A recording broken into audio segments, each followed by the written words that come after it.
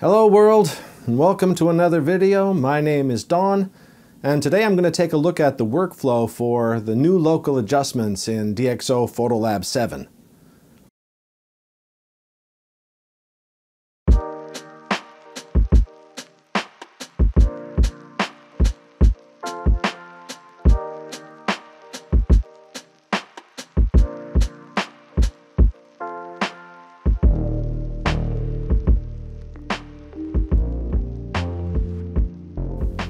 I was watching a video the other day that was demonstrating the new local adjustments in Photolab 7, and the video showed the local adjustments done in what I might call a more traditional way.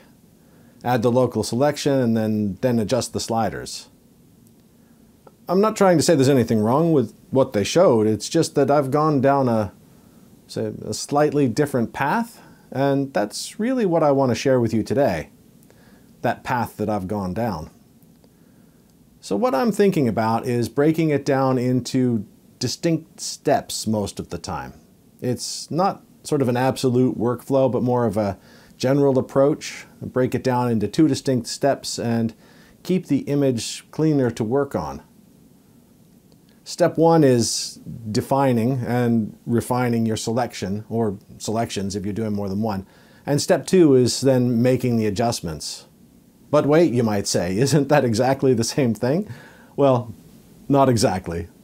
What I'm talking about is a little bit different. I think the difference will become pretty clear as I proceed.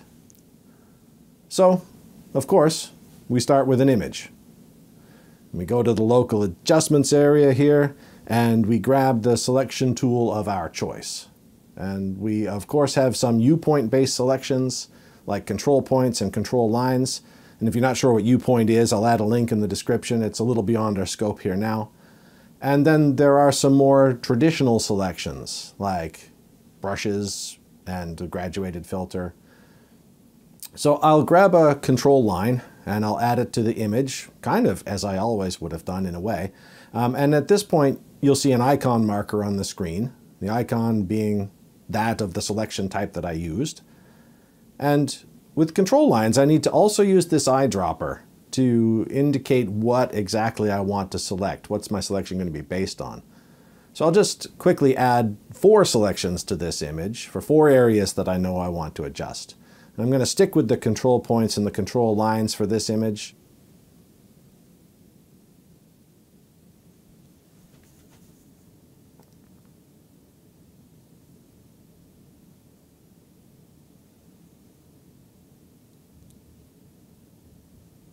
And I'm going to rename them as I go to help keep them straight.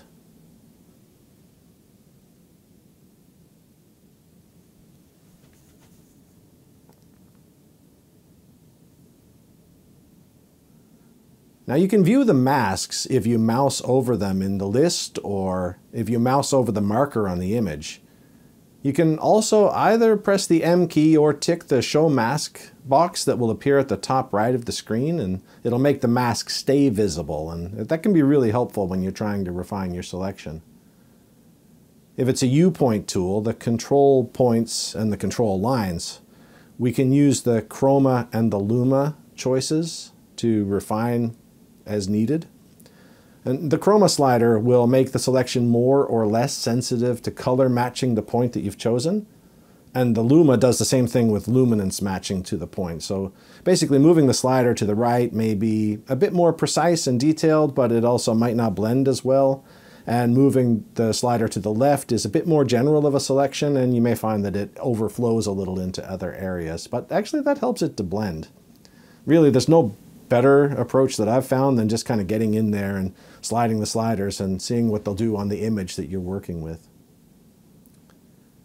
Sometimes I'll set the chroma and luma sliders and then go and make my adjustments, for example, like lift the exposure.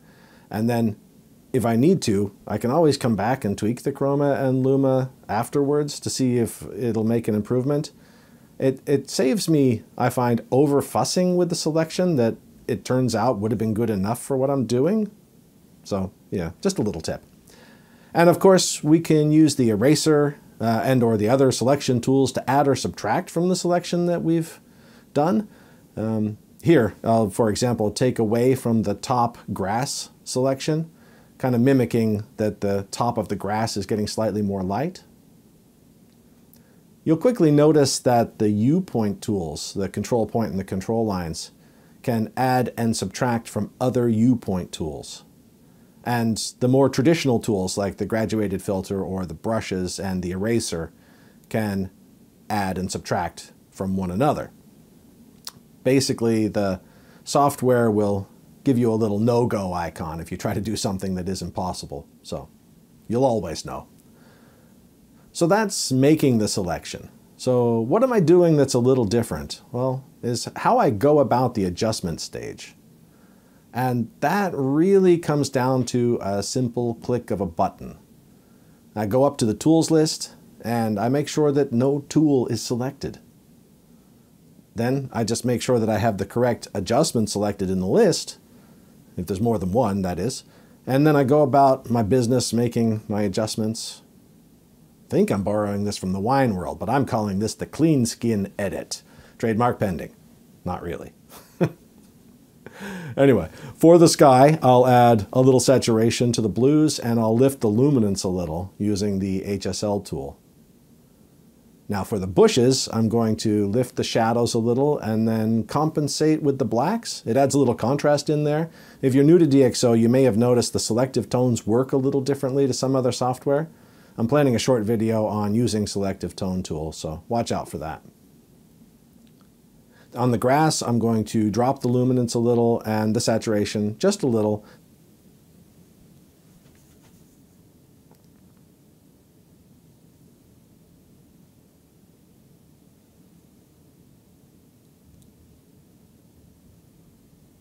And finally with the tree, I'm just going to drop the exposure a little bit.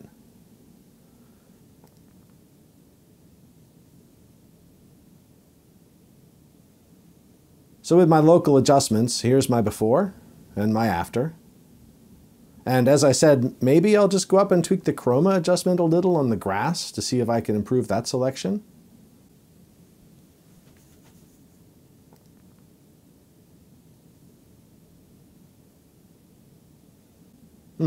There we go. I just love this approach because I have a completely unobstructed view. And of course, if I want to get back to my other view where I can see the masks and the little icons, it's simple. I just need to select one of the tools again. So what do you think? How have you been getting on with the new approach to local adjustments? Are you doing it like a little more old school or embracing the clean like me? I'd love to hear from you in the comments. And yes, I know from some of the comments that this isn't everyone's cup of tea, not to everyone's taste.